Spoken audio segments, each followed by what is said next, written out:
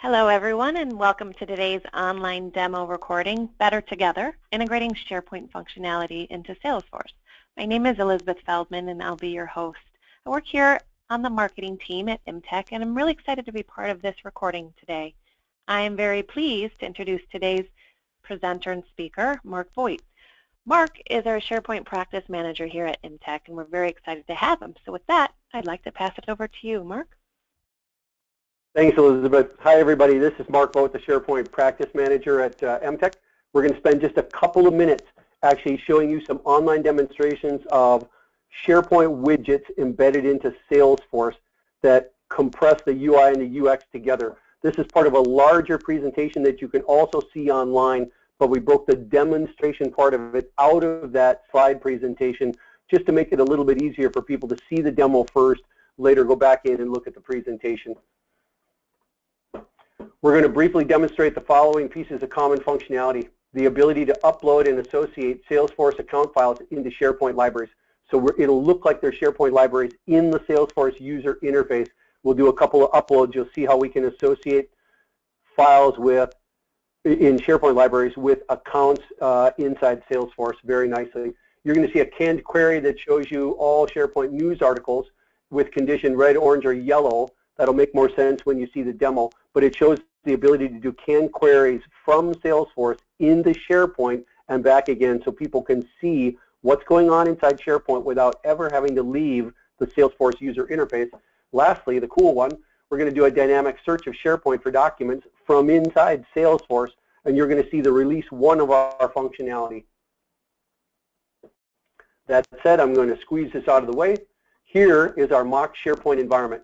It's a SharePoint 2013 on-premise environment hosted in Georgia on a single virtual machine, meant to represent a corporate intranet being populated and maintained by a lot of people who are good at SharePoint and understandably not good at Salesforce. They get to do what they're good at, and the Salesforce guys get to do what they're good at.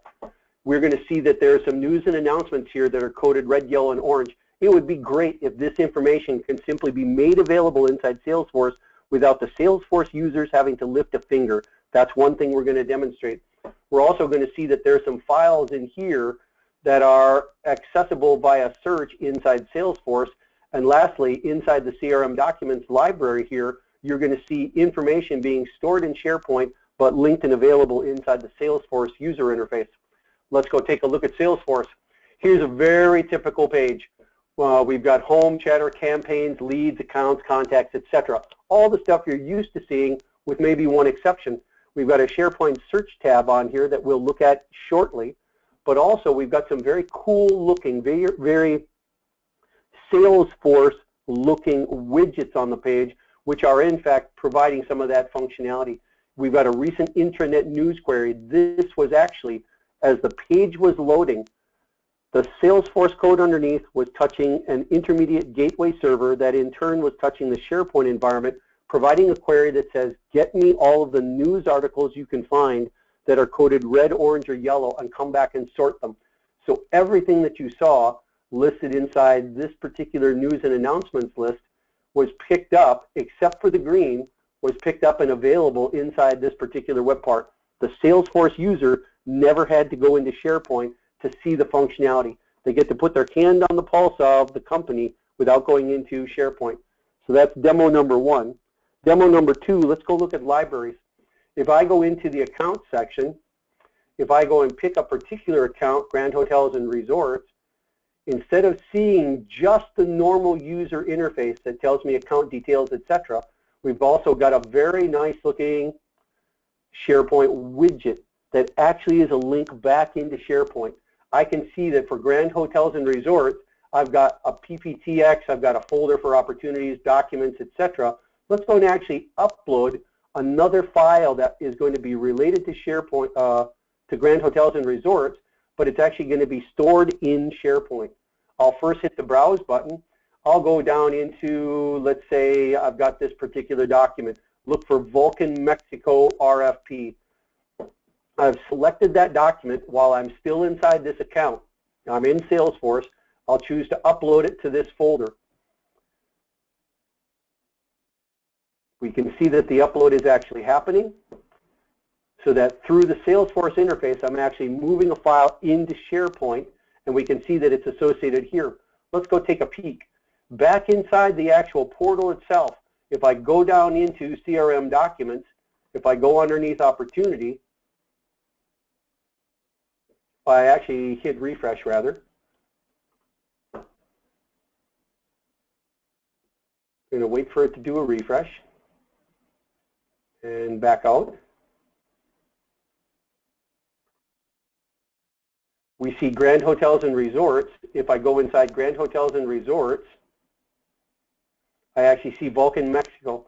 So the file has actually been uploaded inside SharePoint, but it's available in a very intuitive manner as a Salesforce widget inside the account detail page for Grand Hotels and Resorts.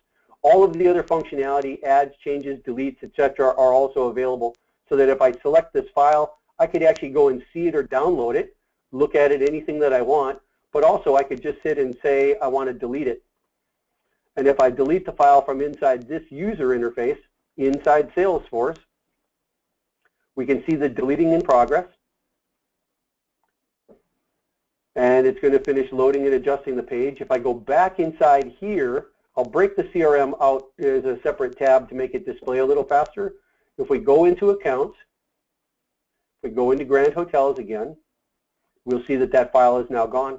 On top of that, if we go back and look here, we see MV test document inside Grand Hotels, that account in Salesforce.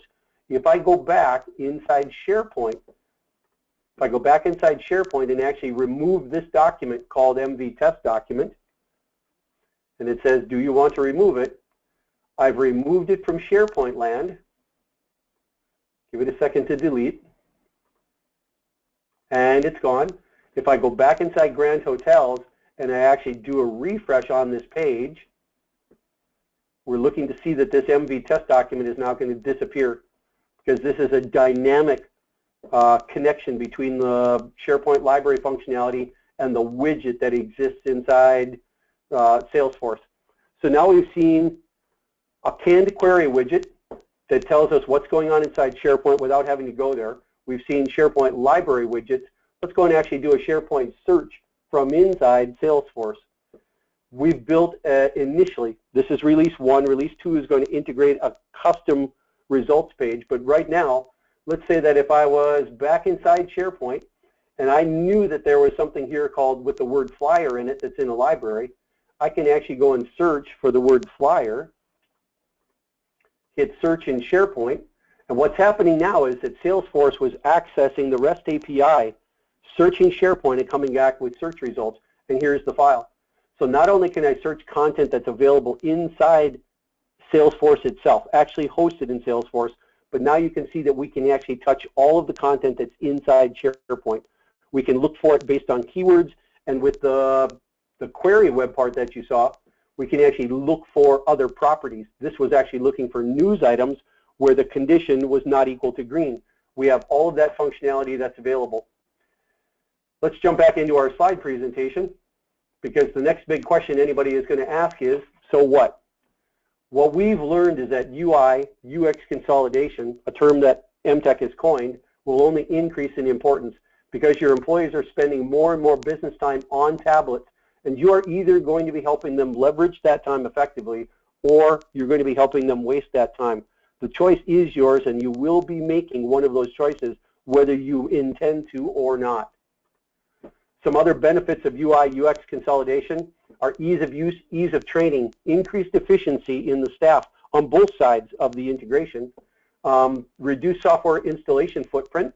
People only have to have installed what they actually need, and ultimately a streamlined process. If you want to learn more, it's actually quite easy. You can browse to several of our video presentations on YouTube. Here's the following URL. On SlideShare, here's actually the slide deck that was a part of a couple of recent conferences that include this demonstration. Lastly, if you want to request a live demo of this integration for your team, we'd be happy to do so. Feel free to email us at information@emtecinc.com. Thanks again for watching. This now concludes today's online demonstration with our SharePoint session, Better Together, integrating SharePoint functionality into Salesforce. Big thanks to Mark today for your time and expertise. As a reminder, this demo was representing of not current clients that belong to Emtec. This was just a current mock demo environment. To request further details or to arrange your complimentary evaluation, please email us at information@emtecinc.com. Have a great day.